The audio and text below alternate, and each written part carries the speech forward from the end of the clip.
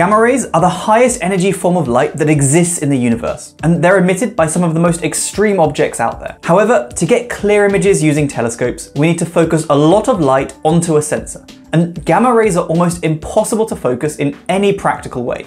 So how on earth do gamma ray telescopes actually work?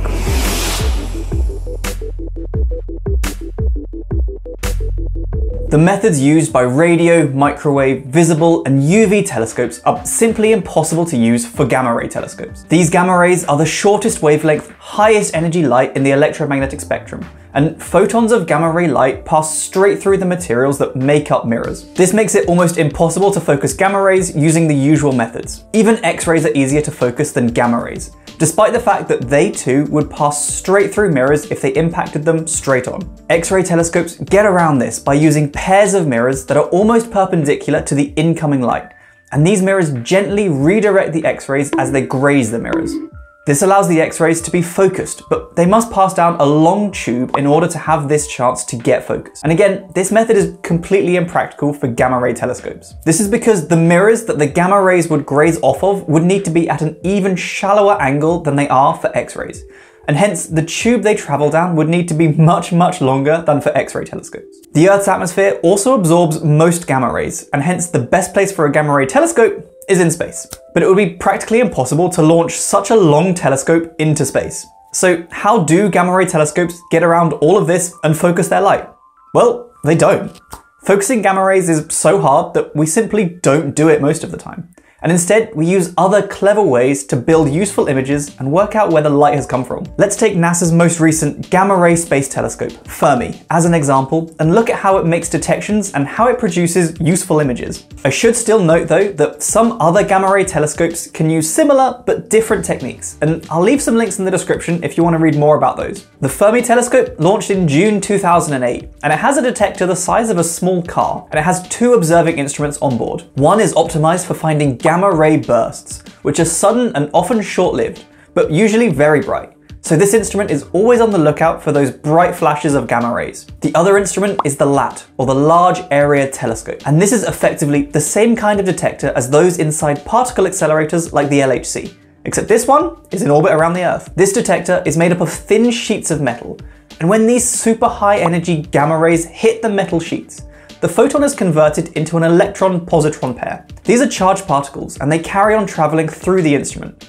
which is then filled with layers of silicon microstrip detectors. As the electrically charged electrons and positrons pass through these detectors, they create a very small electric current wherever they hit. Using the data from many layers of the instrument, we can then build up the path that these particles have traveled.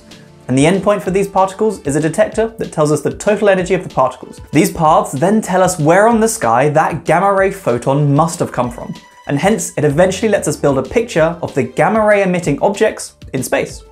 This method is very effective at getting around the limitation of detecting such high energy light, and it lets us open up a whole new and exciting window to observe the universe. However, it does still have some downsides. The main one of these is low resolution. Since these gamma ray telescopes can't focus the incoming light to produce the extremely sharp images we're used to in visible or infrared telescopes, we're left with images that are much fuzzier and they lack the crystal clear resolution of lower energy wavelengths.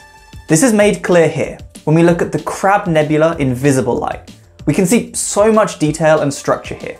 And when we look at the same object in gamma rays, while we do see there's significant gamma ray emission from the object, the entire image is barely more than a few pixels. How about this object? Can you guess what it is?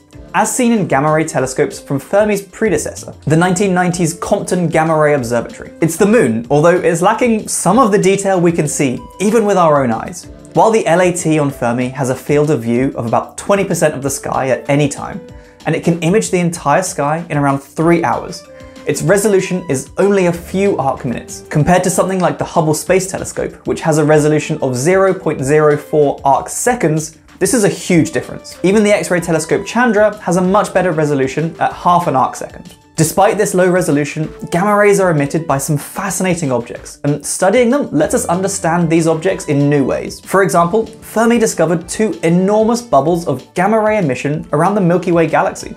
Now named the Fermi bubbles, their origin is still under debate. In this all-sky gamma ray map taken by Fermi, we see the Milky Way galaxy in the center, and many bright sources outside the galaxy too. This one here is a blazar, a supermassive black hole that's eating so much matter that this material is heating up and emitting a huge jet of radiation. This jet is pointed pretty much directly at us, and it's very bright in gamma rays. In gamma rays, we also see very high energy cosmic rays, supernovae and supernovae remnants, pulsars, and even the afterglow of a neutron star merger back in 2017, showing the importance of gamma ray astronomy as part of the first ever multi-messenger, that's gravitational waves and electromagnetic detection, to be discovered. It's absolutely mind-boggling to think of the extreme nature of these events and the incredible energy of the gamma rays produced, often over billions of times more energetic than the visible light we see with our own eyes. Many of the sources of gamma rays we've seen are still mysterious and completely unknown, so there's still a lot of science to do in this high energy field.